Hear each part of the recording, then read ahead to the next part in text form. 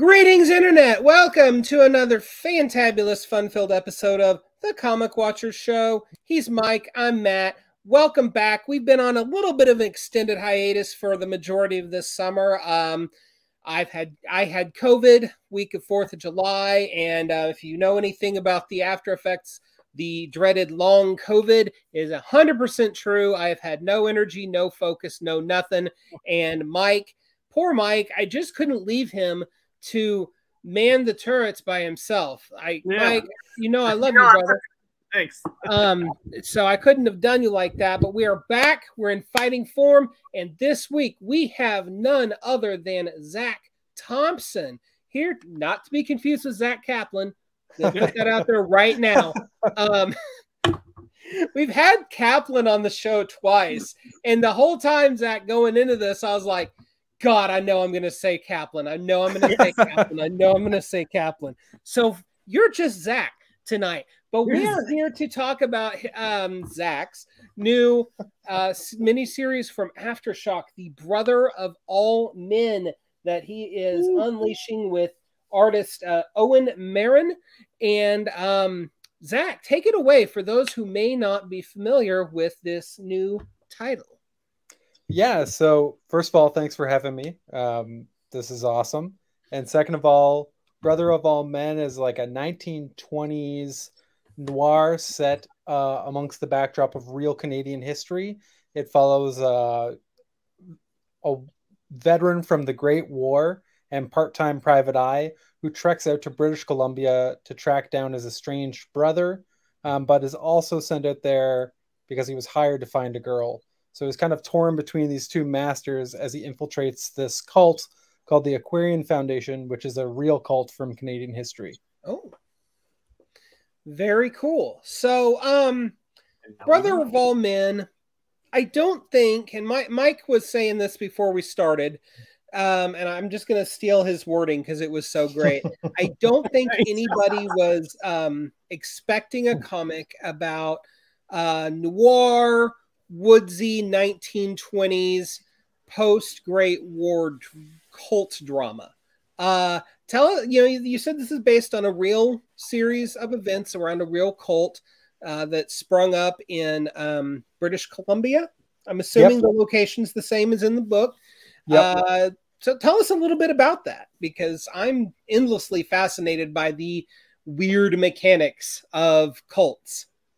Yeah, so the earliest sort of genesis of the book is like probably a decade ago now, which is crazy to say out loud.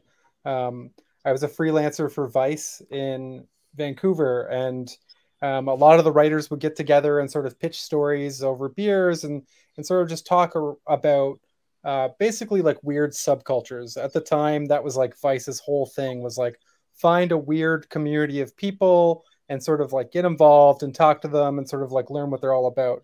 Huh. And so through that, I started talking to people about, there was a very big history of like magic and occultism in Vancouver specifically, but especially on Vancouver Island, which is just a little bit further west of Vancouver. I don't know if it's like that in the States, but I feel like the Pacific Northwest in general just attracts weirdos and people who think they're magicians or sort of don't fit in with the rest of the world. It's a fascinating intersection of humanity. Let's just put it that way. Truly, right? Like people who like, you look at the soles of their feet and they're like, I haven't worn shoes for 25 years. And you're like, I don't know if that's healthy, man. And so like, I was really fascinated by that history of occultism out in BC and started looking into it. And that led me to some rumors that Aleister Crowley spent some time out there.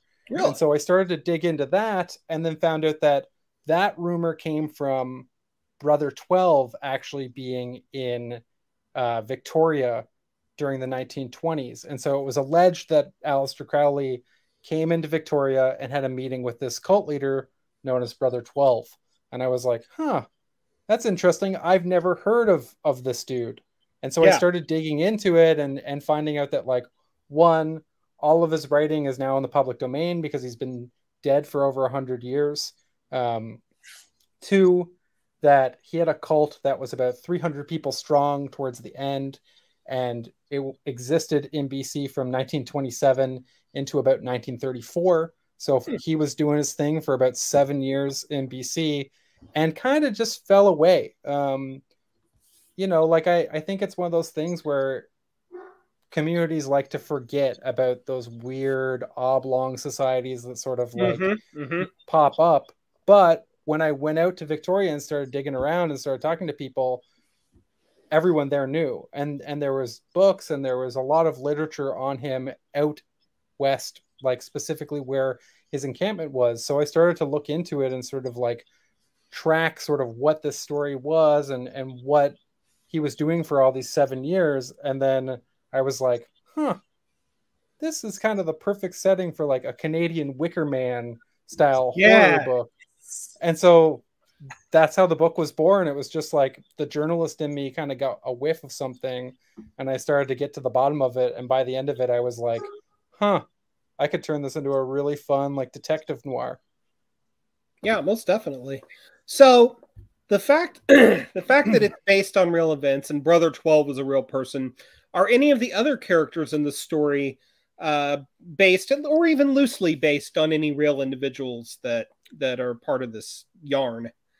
Yeah, so the girl that he's looking for, Myrtle, there was a very real Myrtle in the settlement. I changed the last name and sort of changed some details because when you're writing about real people and they're kind of wrapped up in everything, I really didn't want to, even though we're 100 years removed or whatever, I didn't really want to bring people back into trauma or find a family or a granddaughter or whatever that's like, that was the worst part of my life.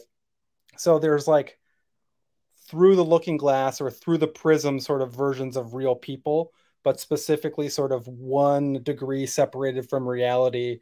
So 1, I could take some liberties with their stories, but 2, also just sort of making sure that I'm not like accessing people's trauma and then sort of like turning it into entertainment for people. So because there's a lot of people who are wrapped up in it and their actual sort of story and how they related to Brother 12 is very interesting. And I think sort of key to understanding who he was, but also I wanted to make sure that there was some distance because they're not people who are alive that can kind of consent to the idea of being in this story. Sure. It gets into an ethical kind of murky / gross area if you push it too far. I can dig that. Mike, why don't you jump in, buddy? Yeah. No, Zach, there's a lot to kind of unpack with the first 2 issues of the series. And you touch on a lot of human vulnerabilities, especially with Guy and stuff like that. How organic was that process when you were kind of separate? And I don't, hopefully this isn't a spoiler, but you separate the books into chapters and kind of give each character their own playground, if you will. How organic was that process? Was that like in the works from the start, or did it start like, with the story and then it just kind of grew from there, kind of like with their vulnerabilities and kind of touching on them and taking advantage of that and stuff? I think the big thing for me was when you're telling a cult story and it's about this outsider kind of coming into this commune and sort of seeing it from the outside perspective. We've seen that happen so many times in the past. Yeah. And I was really interested in like, how do you humanize it? How do you kind of, again, give people more perspectives on this sort of like extremely complicated thing? So you can create an engine for empathy for people to understand how someone gets wrapped up in this and possibly why they would be involved in this and also what they actually believe in. Because I felt like you wouldn't get any of that if it was all from Guy's perspective and he was coming in. And like, that's cool. It builds an air of mystery and everything. But I also thought it was really important because the central sort of conflict is between 2 brothers who are bridged by this huge gap in terms of space, in terms of time, but also this existential gap where they don't really actually see the world the same way. Right. And I wanted to get into the heads of all those characters. So when I started to sort of break down the book, I realized I could do this in a 3rd person omniscient sort of narrator style and then break each issue almost equally into 8-page chapters that allowed me to sort of hone in on certain characters at certain points.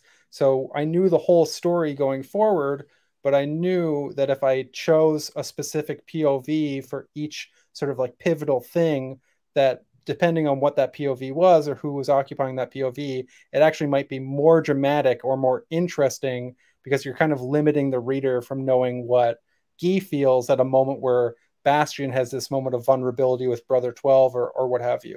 Mm-hmm. So, and then also just like speaking selfishly as a writer, like it was also a really interesting challenge to myself to go like, how do you break this into, lo and behold, 12 chapters, because it's about Brother 12.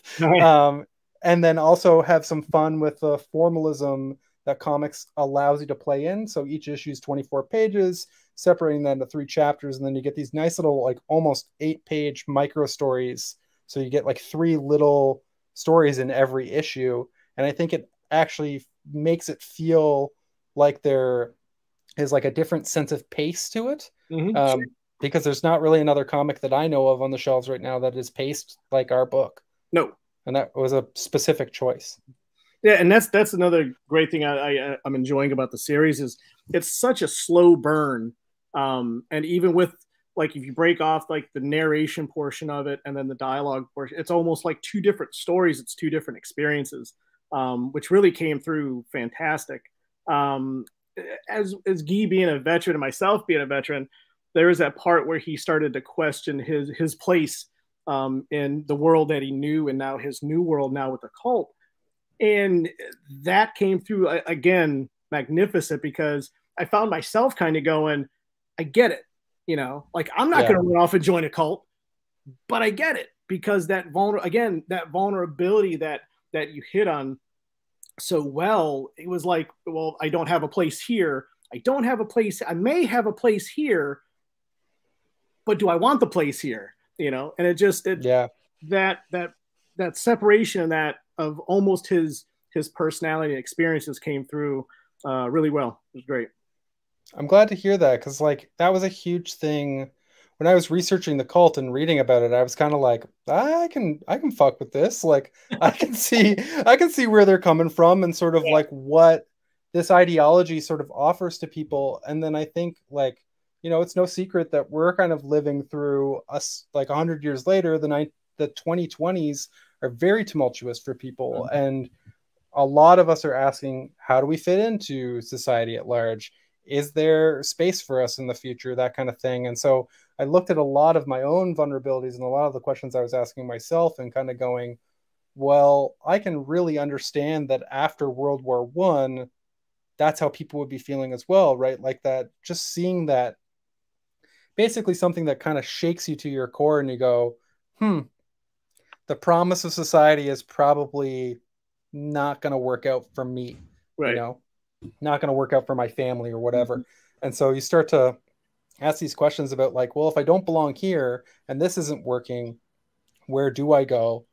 How do I belong elsewhere? And, you know, that's why like cults are kind of, you know, blowing up again these days, you know, and they may not be in the same form, but it's like there are people who present themselves as a person who have a lot of solutions to whatever we're going through, and they say all you have to do is like and subscribe or whatever, and you can kind of belong to this cult of personality where we, the enlightened few, have these answers as to how to go forward in life. Yeah, absolutely. Yeah. I mean, there's a reason that you see the flourishing of these cults or cults of personality post big world shaking events. You know, World War I, World War II, mm-hmm. Vietnam, 9/11, and so on and so forth. And because, you know, you've now got, like you were saying, a populace whose faith is shaken, and it makes them susceptible to those easy answers, because easy answers are so damn satisfying. It's like, oh, I should go live in the woods and build this ark. Yeah. Because the world is really screwed. You see what happened 10 years ago. It was terrible. And honestly, it's like you know, that seems like it's a fun, great purpose, right? Like the idea of like, are you really harming anyone if that's what you choose to do? Like, Right. if you're going out there and cutting trees down and you're like with your bros and you're having a good time and you're feeling deeply philosophical, that's not necessarily a bad thing. Right. It's just that like when there's someone who's exhibiting control over all of that, that's where it sort of gets bastardized. Sure. And like, you know, you're put into the exact same system that you're trying to escape, essentially. Yeah, just on a micro scale. And one of the ways that cults brainwash their marks, for lack of a better term, is to really break them down and deprive them of sleep, deprive them of food. And we see this at the end of the first issue in a fairly extreme example when Guy and the other new members of the Aquarian Foundation are buried alive, not in a coffin, mind you, but just themselves with only that bamboo shoot to breathe through for however long it was. I'm curious now. I mean, I can definitely see a cult, maybe this cult, having done this in real life, but how many of the practices on page of the Aquarian Foundation are taken from real world examples? So the burying alive, for example, is like, I'll be honest, complete fabrication, because I was like, this is cool. And it more symbolically represents something that will become more clear as the series progresses in terms of like a payoff. And it was a way for me to visually sort of communicate that, like, you know, that feeling of vulnerability, but that overwhelming sense of committing yourself to it. But then there's also stuff that's going to come up in issue 3, which they did quite frequently with people as a way to basically, they've been insinuating several times that people lived multiple lives and that they are vessels that hold several different consciousnesses. And that is something that they truly did believe in. But it was also a way, like you were saying, to break down people's barriers and kind of murky their sense of themselves, so that they didn't really know who they were. They know who they used to be 100 years ago and then 50 years ago, and they used to read people's astrology charts and tell them all this inane stuff about the fact that they were older than trees and all this stuff, just to kind of make it so they were put in a position where they would, quote unquote, trust the work. That was something that was constant whenever I was reading Brother 12's writing, is that like thought terminating cliche, which is very common in cults, where you repeat something and you repeat it so often that it almost gets derived from the meaning of the actual words, and it just becomes a thing where you can just end any conversation and be like, no, you just got to trust the work. Like, that's what you're supposed to do. And so it was threading the needle on sort of what to take and then what to leave was a really difficult process, because over the course of several years, Brother 12 tried a lot of different things and a lot of different ways to get people on board. So I tried to look at the things that were consistent over the entirety of his sort of like reign, and sort of take those things and then use them in ways that would be subtle at first, but as you sort of get deeper and deeper, you see them over and over again. So like, you know, if you look at the first 2 issues, trust the work probably pops up like 20-30 times, and it's just at the end of sentences and stuff. But I wanted readers to start thinking about it too, and sort of saying it to themselves as they read it. Well, what is the work? Well, the work is the work. Right. Exactly. Yeah. And it's like, well, if you don't want to do it, then you can't trust it. Therefore, you got to get out of here, you know? Right. Exactly. Mike? Yeah. Speaking again about the historical accuracies of the books, was there a specific, like, why the 20s? Why not do, like, say, the 70s, 80s, when, the cults were kind of hipping on CBS, all the evening news? Was there a particular reason for that era? Are you a fan of that era? Or is that kind of, because to me that kind of added to the horror of the story? So, I mean, there's a multi-pronged answer to this. One is very visceral and just like no nonsense, is that like, I really think the 1920s is like, that's still an era where you could just like disappear. Sure. Like you could just go away, and like you could murder someone and move 50 miles to another city, and it's like, and start a new life, right? Or you could have another family, and there wasn't social media, and there wasn't really phones, and there wasn't really electricity. So it was very difficult to sort of create a paper trail. And so like Brother 12 is sort of the epitome of that. He traveled throughout Canada. He called himself different names. He tried all these different things until he kind of got out west. And then he was like, no, I'm Brother 12.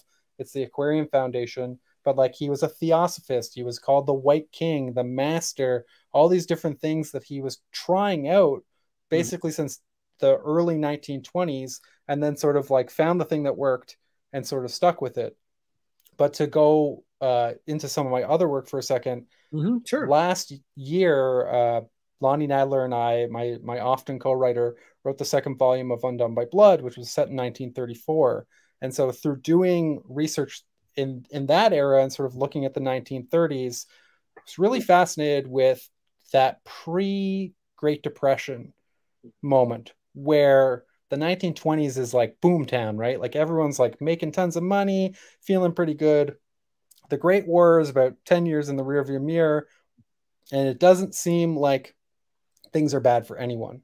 But if you are a disabled veteran, you might not feel the same way about the 1920s. Right. And I was very interested in how do you sort of like corrupt that really idealistic version of the 1920s that we have. And then if you kind of set it right on the precipice of the Great Depression, and you have this guy who's saying something bad's going to happen real soon, and you are someone who hasn't fit into all that glitz and glamour of the 1920s, you're going to believe him. And then, you know, as you get closer and closer to 1929, this is what happened in real life. He kept telling people something bad's going to happen in the 1930s. They're going to be terrible for everyone. The Great Depression happened. And then everyone who was at Cedar by the Sea was like, he's the guy. He's figured it out. Right. And then he had them hook, line, and sinker. And so he was able to run his grift for another couple years without really any hiccups. And like someone had disappeared. Someone had accused him of stealing their money at this point. He had multiple wives. It was getting pretty out of control. And normally that's how cults break down. But 1929 happened. And then everyone was right back in to his, like they were just getting high off of his lies, basically. And I thought that that was really interesting because like you were saying, like the 1970s, the 1980s, the 1960s, we have all these different cult stories, but cults at their heart are sort of this disillusionment with the promise of society. And I think like that's so apt in the 1960s and the 1970s. And I hadn't really seen it reflected in the 1920s. So when I found this and I thought, that's a really great way to talk about how the promise of the 1920s didn't measure up for people.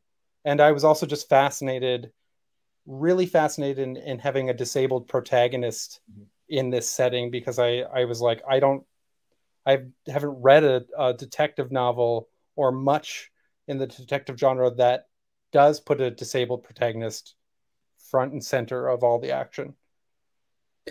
Well, absolutely. And Guy's status, not only as a veteran who's clearly suffering with some PTSD long before anybody knew what PTSD was, you know, and his disabled status makes him a really interesting protagonist. Let's talk a little bit about the veteran side of him, because like we've touched on already, so many people disillusioned with the world and society post the Great War. Guy absolutely fits into that mold. So he's stuck in this between knowing that this is bullshit and kind of feeling its pull. And it all sort of hinges on the fact that he's a disaffected veteran, expertly shown there in that first issue when he asked the priest for money, and the priest is like, dude, it's been 10 years. I'm not helping you. Wow. But talk to us a little bit about the personality of Guy and what all went into him. Yeah, so I mean, Guy is basically Guy was my grandfather's name. and is sort of a amalgamation of who my grandfather was. Not a perfect one-to-one, but I never really got to know him. He died right before I was born. And so he was a Montreal native and sort of was always torn between his English and French status, having an English wife and that kind of thing, kind of put him in this weird space in Montreal specifically. And I thought that that was really interesting because you have this person who immediately in Canada, if you're a native French speaker, you're in the minority just in general, just because we have one province where they speak French as an official language, and that's Quebec. And then we have Montreal that's very French forward, but you can get by speaking English. So that duality was born in that character right from the get-go. And then I started looking at, for a different project, at the history of disability rights in Canada. And I thought that just by happenstance that disability rights sort of kicked off post-World War I because of shell shock, because of our lack of understanding of wartime injuries. They thought these guys could just get back to work, you know, and they would be fine. But it's like in the interim after World War I, the world had basically industrialized. And so it's like, if you're missing your hand and you're going to go work on like a factory line, you're not going to fit into that world. You know, Guy, someone who's missing one of his eyes, his depth perception is completely off, doesn't fit within that world that has completely changed in the time that he's been gone. And so I really wanted to explore how you are an outsider in this world of plenty, in this world where everyone is having a great time. How do you take someone's lens and go, this is someone who is basically forgotten? And to be perfectly honest, I grew up with a disabled parent. My father had a stroke when I was 7. And so I saw every day a world that wasn't made for him and wasn't built to accommodate him. And so it's been a really important part of my journey as a writer to sort of take that experience that I've had and sort of filter it through these genre lenses to sort of look at how we can talk about these things in ways that are not like super overt or beating you over the head, but just sort of saying like, this is a perspective of someone who is in a unique position to smell the bullshit of this cult, to be perfectly honest, but is still kind of enchanted by it. Right. And what does that say about him? What does that say about how he's been failed? And frankly, what does that tell us about this part of history and sort of, you know, someone who basically, like, not to get too in the weeds, but during World War I, most Canadians who fought on behalf of Canadian soldiers were British. Like 80% of them were just British settlers who went over and fought Germany. But when it came to Montreal, there was a lot of first-generation Canadians, French-speaking, who went over. But they were put in their own contingent, and they were separated. Really? And due to casual racism, something that is as old as time, they were put into the hardest battles in the war. They fought all the most grueling battles. And so, like, I was like, that's so fascinating. Like, if you take this guy and he's a French Canadian and he's like, I don't even know if I fit into Canada before the war. And then he goes over there anyway because it's important. And then he's put through hell, you know, half of his face is blown off. He's in a French hospital for 2 or 3 years, and he comes back to this country. He's gonna feel pretty disillusioned by the whole thing. You know what I mean? Sure. And so, like, that was a huge thing for me. I think we're all probably having this moment where we're kind of going, looking at our countries and going, I don't know if the promise of what we were born with is really coming true, you know? And so you start to look around and go, what the hell is there? And so it just sort of was this perfect amalgamation of modern history, my goals as a writer, and sort of my personal experience sort of like blending together in this hodgepodge of a cult story. Heck of a thing. And don't get it twisted, because I think that, and, you know, obviously not knowing where we're going to go with the Brother of All Men, how Guy's story is going to end, but I think, given what you just said, there's ample room for several prequel stories involving his time as a PI. So I wouldn't be, if we ever want to return to the world of Guy someday, I feel like you've got plenty to work with there.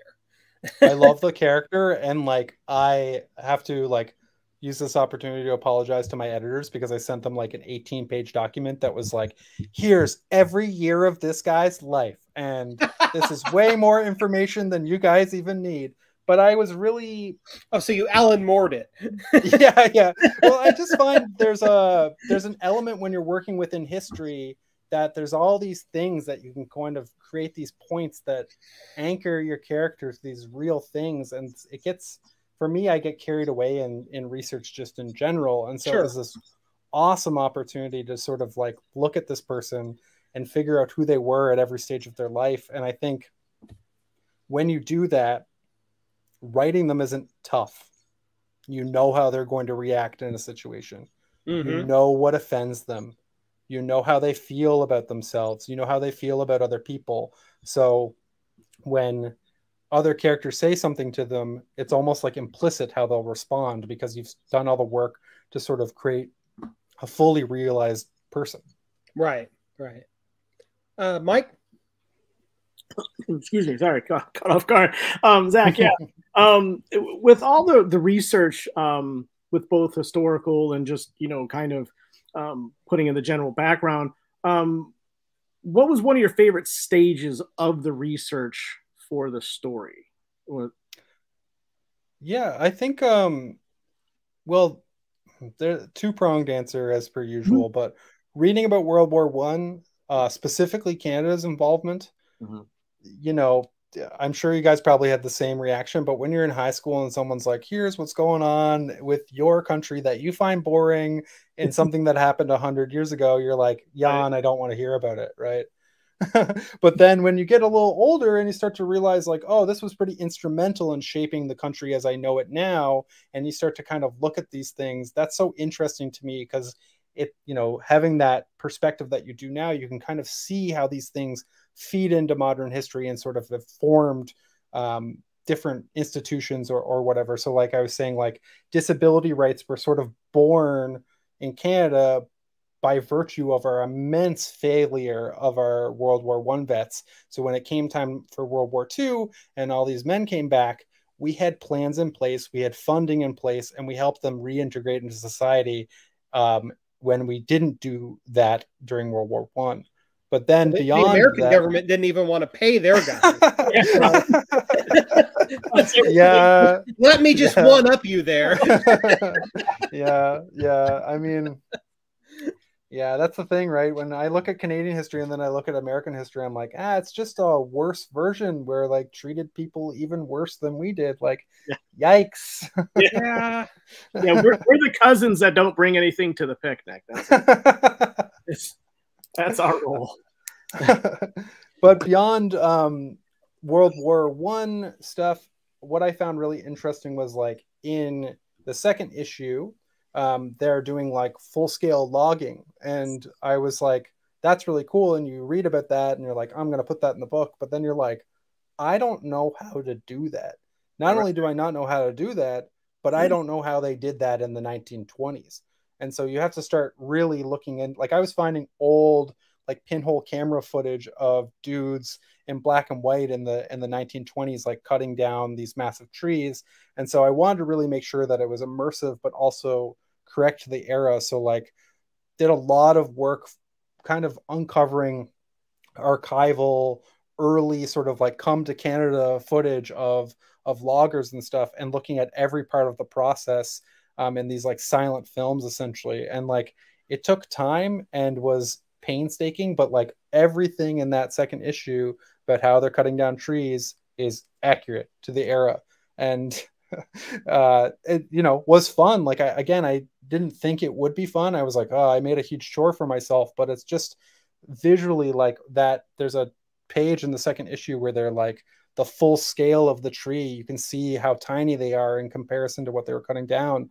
And that's real. Like these dudes in the 1920s were like cutting down trees that are like as tall as skyscrapers. No modern technology, right? They were cutting them down, hauling them through the woods, then usually throwing them into a river, and then just like sending them downstream and hoping for the best, you know. And it's like, and you know, the people would die all the time, and it was really hard work, and it's not easy work now with modern technology. And so like 100 years of that removed, and it's just like, it's fascinating that people even signed up, because I wouldn't. Couldn't be me. Like, I just no gloves. I don't do heights, so that's good.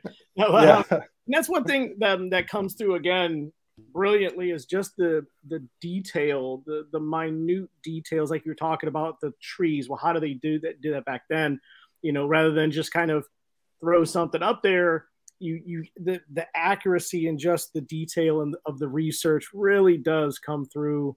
You know, from, like we already talked about, the veteran stuff and the, you know, historically accurate stuff, to just, you know, the overall feel of the book, combining it with the horror and just that detail, really speaks the volumes and stuff. Yeah. Awesome. Well, thanks. You know, Zach, one of the things that's really jumped out at me in this conversation is just the level of research that you put into this. Now, you've pretty much always got something going, and have for the last, I don't know, 10 years, 10 years ish. I've been professionally in comics for 6. Okay. I was trying to think, like, when did I start hearing Nadler and Thompson? But and them getting my attention. But you know, you get to 41 and it all starts blurring together.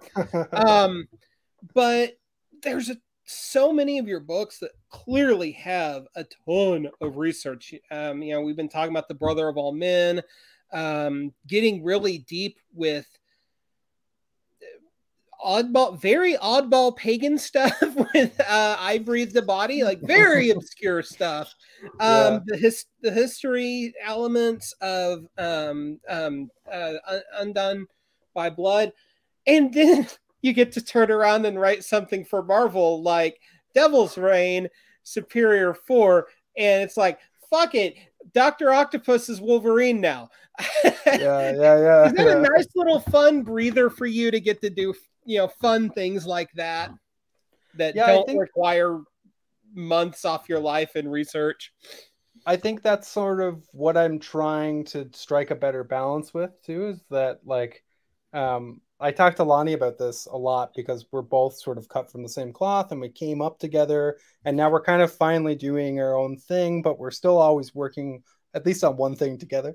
And we've both sort of come to this realization that you kind of need stuff that you can work on that doesn't take you a year of your life, pouring yourself into the research and that kind of stuff, because also that is a different set of muscles too. Like, the absurdity of Superior 4 is somewhere that I can go and just play, and it's very much kind of smashing action figures together. And there's still some interesting ideas there about, you know, what does it mean to have your legacy sort of tarnished by all these variants and all this stuff.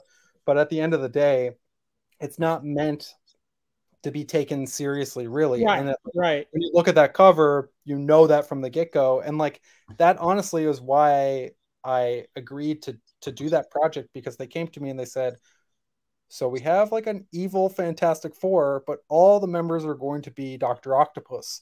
And I was like, that's insane. I'm in. Who wouldn't be?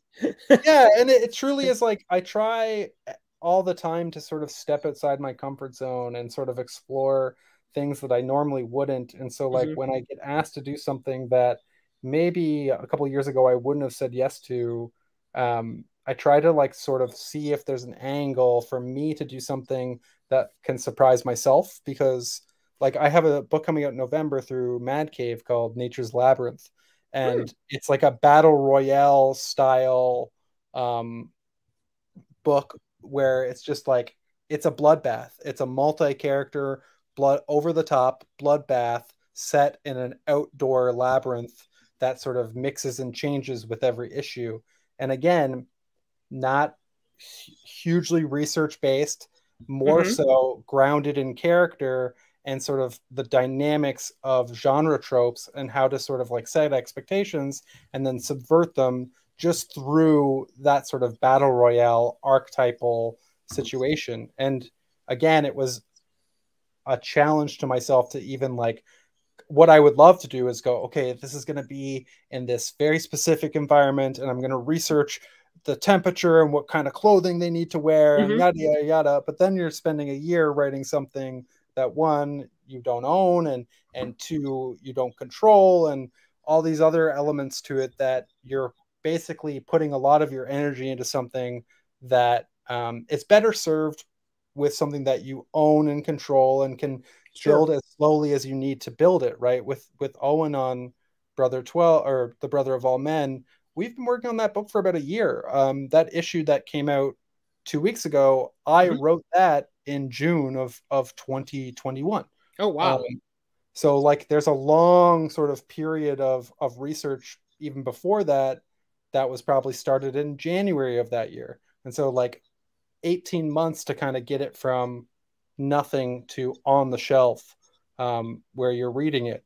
And like that's kind of my comfort zone, because I want to do stuff that takes me a lot of time. One, because it makes me slow down and really think about the dynamics of the characters and what I want to say. But two, I think that is how I've been able to create a unique body of work for myself in my creator-owned stuff, because it's highly specific, highly researched, and you know, the only other person who's doing stuff like me is my co-writer Lonnie. And that's about it, you know. And so it's nice to feel like I found a space for myself that's a little bit different. Not to say other people don't do research, just that I try to take my time and really make sure that when I'm onto a creator-owned book, that's something I can like give 110%. Well, yeah, you want to, right? I mean, when it's your big story that you want to tell, you're not going to half-ass it. At least I hope.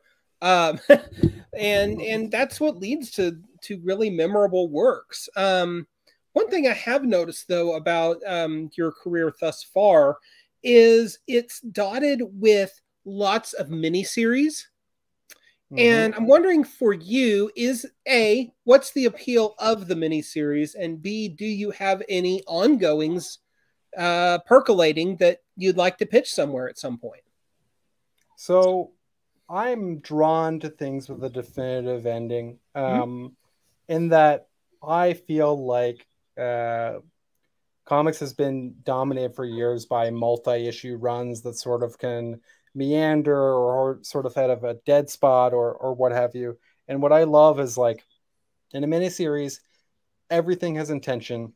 Sure. Every page has meaning. It's all building towards something. Yeah. And frankly, like with going to Undone by Blood, where we gave it a very definitive ending, and then the publisher came back and said, this is successful, we want to keep it going. And Lonnie and I looked at each other and we're kind of like, oh shit, like we didn't have a plan for how we could keep this going. And so we had to kind of go to the drawing board and sort of think of a different way to sort of approach the series. And I'm really happy we came up with what we did with that anthology format.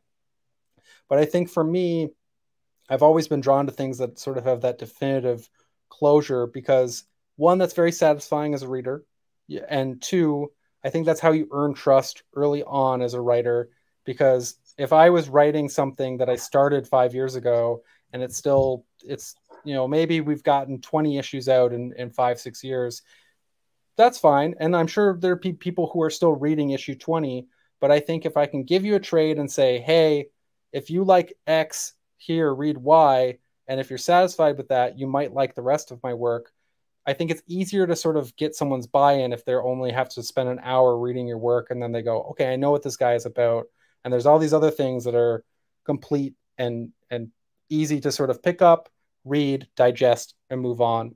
Having said that, after doing this for years, I'm very attracted to the idea of doing longer things. And I'm actually working on my first sort of maxi series right now.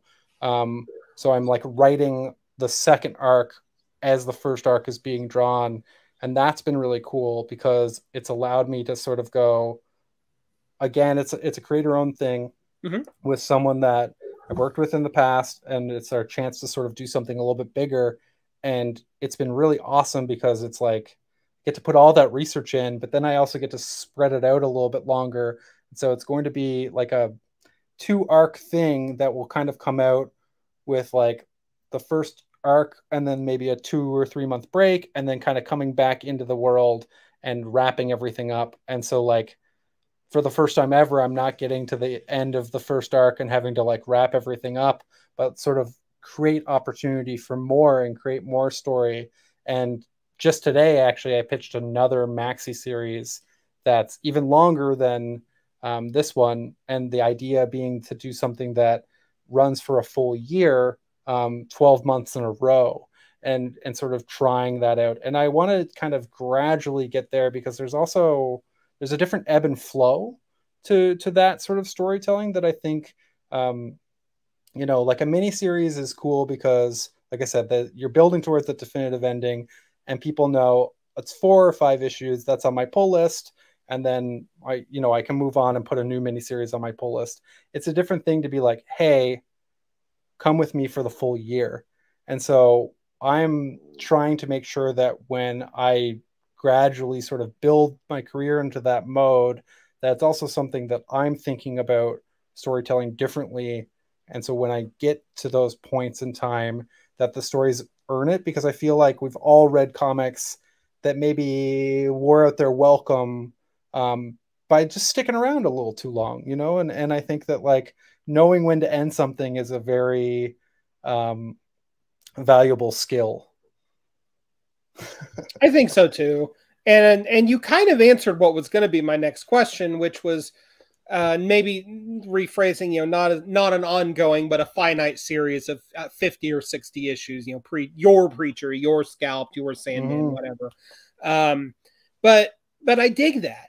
And I like the fact too that you're kind of everywhere, God, with all of your hands in these different pots, not just in genres, but with publishers, right? You've obviously done work with Marvel. You've clearly got a really good relationship with AfterShock. And now you're talking about Mad Cave too.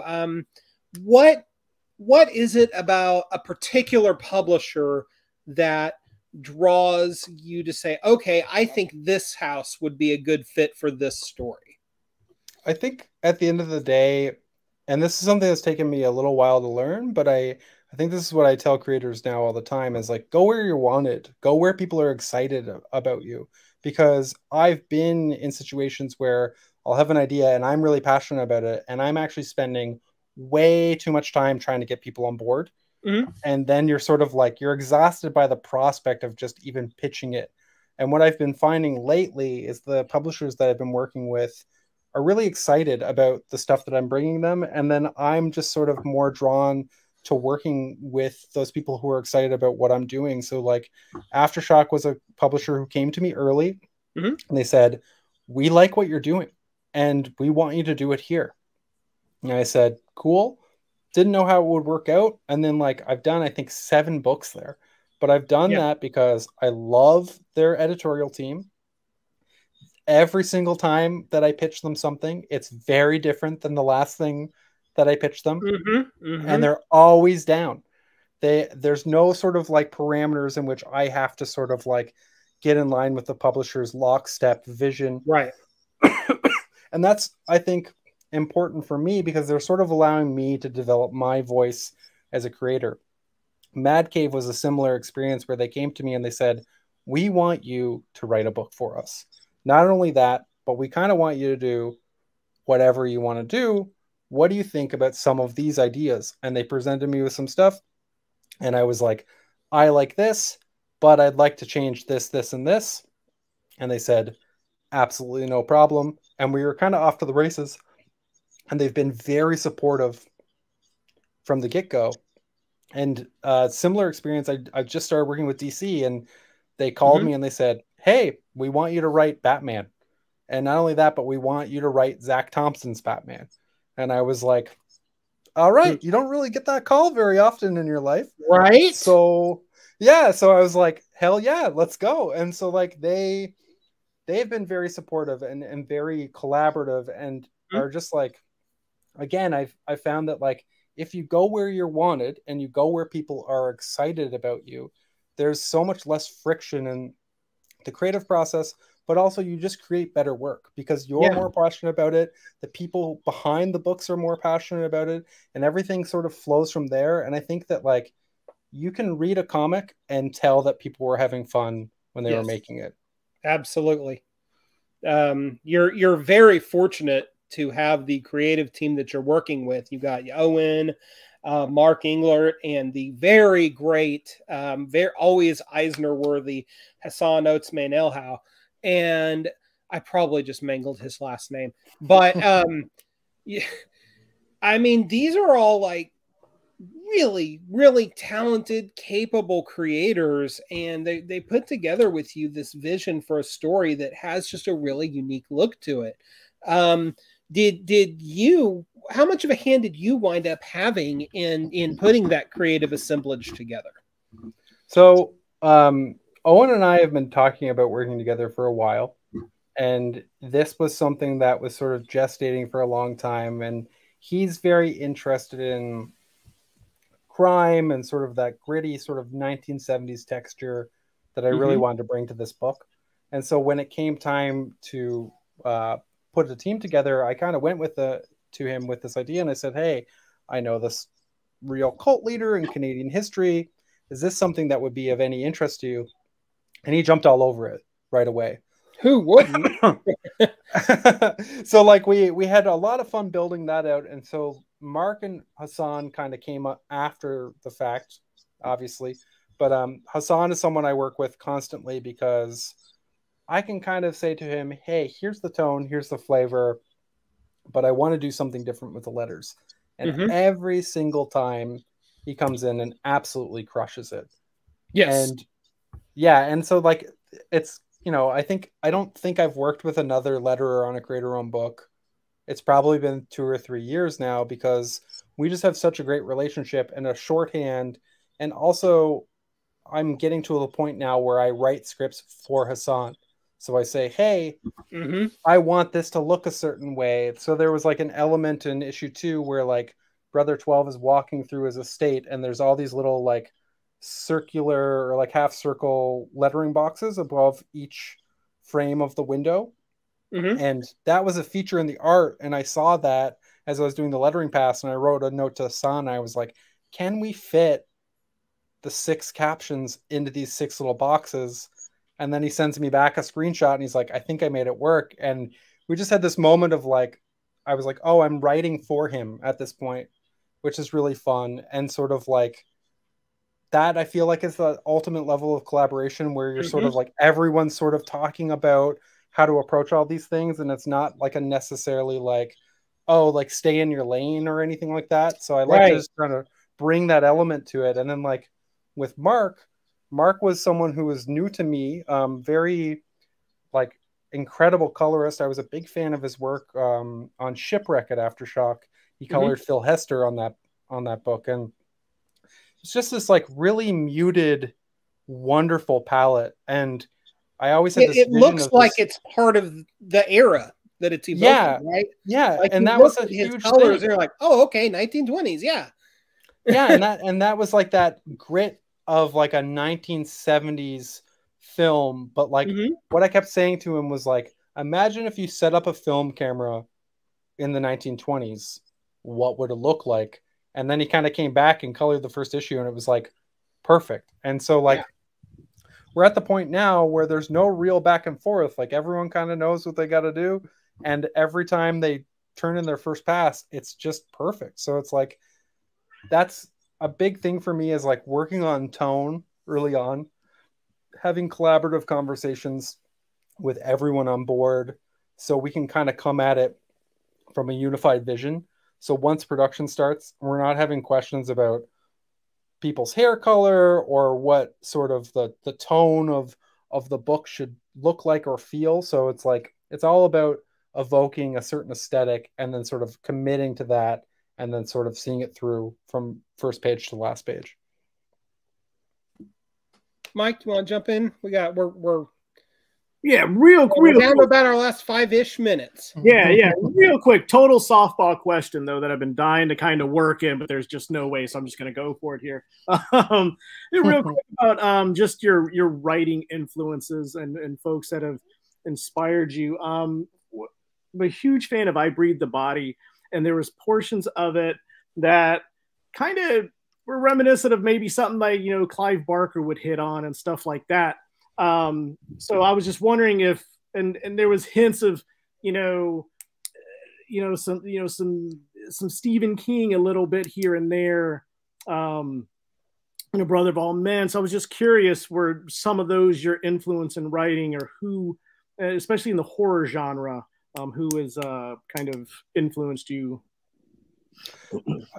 Clive is my holy grail, to be perfectly honest. He's the guy that I started reading his writing and was like, oh, I want to be a writer. And like has been I Breathe the Body was specifically crafted as a love letter to his work and written as a way to challenge myself, but also to try and write in his voice and try very hard to sort of like communicate really visceral ideas with those poetic flourishes that he's known for, and also giving humanity to the inhumane and all of those themes that are so common in his work.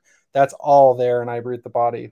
But like more modern, huge fan of Jeff Vandermeer and like love his work and really think that he's probably one of the most interesting authors working today, because his work is like, it almost defies classification. It's very challenging at times, or sometimes very streamlined. And yeah, I love Stephen King. I feel like you can't find a writer who doesn't love Stephen King. Right.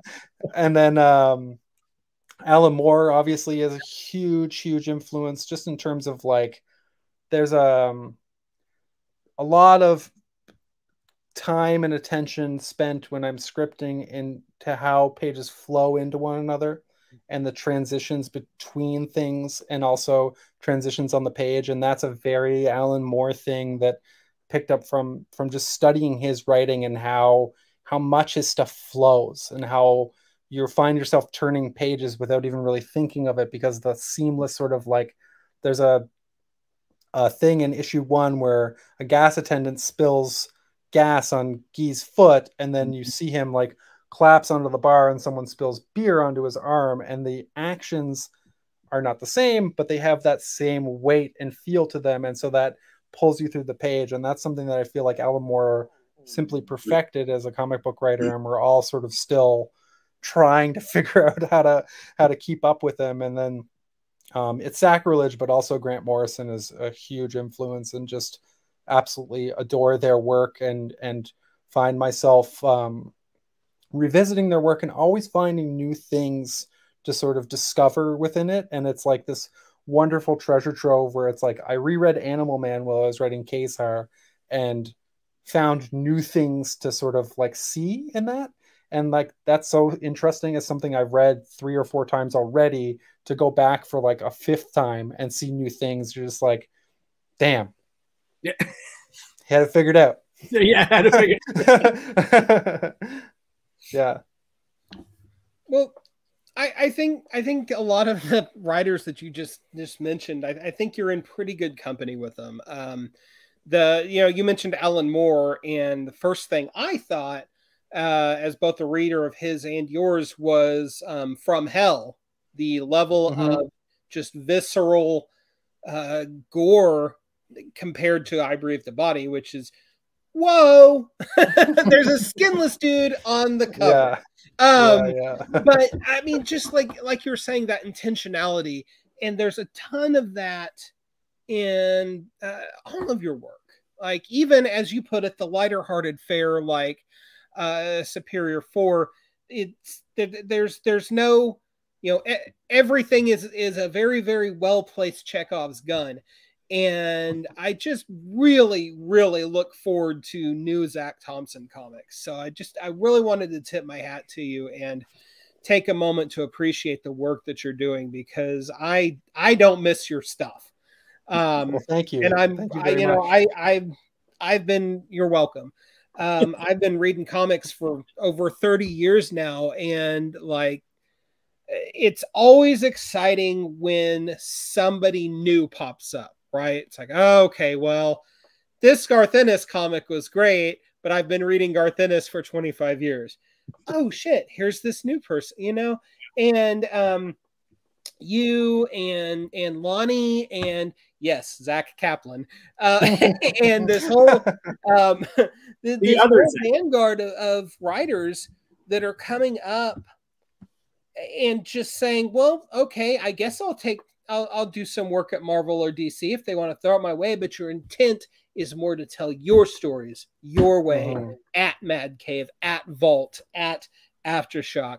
That to me as a reader is more exciting than anything else, because it's an evolution in the form. It's an evolution in the way that creators are viewing not just their work, but their value as creators, right? And man, it thrills me to no end to watch it happen and watch writers like yourself and Lonnie and God, everybody that's just really breaking big right now out there. Chris Condon comes to mind, and I'm glad that you all are out there doing what you're doing. And comics like The Brother of All Men, they're what's going to sustain comics creatively in the next decades to come, right? Oh man, Spider-Man's not going anywhere. Right? Batman, he's not going anywhere. They're going to be there. They're all about IP. They're owned by the biggest companies in the world. Yay. It's cool. I mean, hell, Ram V is writing Batman. I can't complain about that. Neither can I. Yeah. and so, I mean, obviously they're doing something right, but it's the guys like you that are out there on the actual frontier mining new ground that are truly exciting to watch, Zach. So thank you for everything that you're doing out there. Thanks for saying so, man. That's really most generous. Definitely, dude. Most definitely. I'll tell you what, I'd love to keep the conversation going, but we're a little over an hour now. Zach, I want to be respectful of your time, so thank you so much, especially on short notice. Wow, that was kind of surprising. But I appreciate you being a good sport about it. And thank you for hanging out with us. We will be back next week. The comic is The Brother of All Men. The writer is Zac Thompson. The publisher is AfterShock. You should buy it now. Yes. Two issues are out, 3 more to go. Do not wait for the trade, because it's very kick-ass. And that is how you getting out there and buying those singles is how you support your local comic store, which is something we love to talk about around here. The world is a crabby place more often than not, unfortunately, but it doesn't have to be. And with that thought, I leave this with you. A simple, small act of kindness goes a very, very long way. Thank you all so much for listening. And Mike and Matt and our Silly Comic Watcher show will be back next week. Thank you so much for listening.